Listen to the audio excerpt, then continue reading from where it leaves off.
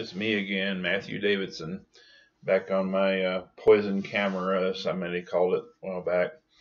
Um, Here today this is not a religious subject, it's here today to kind of issue a little, it's kind of a playful but somewhat serious challenge to the people who advocate abortion, who are also people who are, vegetarians and vegans, but they advocate abortion of human children, which is one of the most ironic things I've ever heard or seen in my life.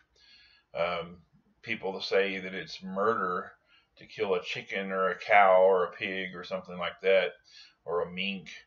Um, and then they'll turn around in the same sentence sometimes and say that abortion is fine. It's okay to abort because you're doing it in the name of women's rights. So here's my challenge to all you vegans and vegetarians who think abortion is so great because it's the right of a woman, whatever, yada, yada, yada. Here's my challenge to you, and this is my promise to you as well. If you'll stop advocating abortion and start fighting against abortion, I will stop eating meat and I will stop using animal products.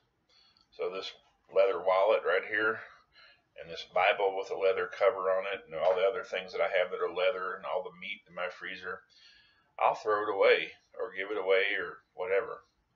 I won't use leather. I won't drink milk or eat ice cream or anything that comes from an animal.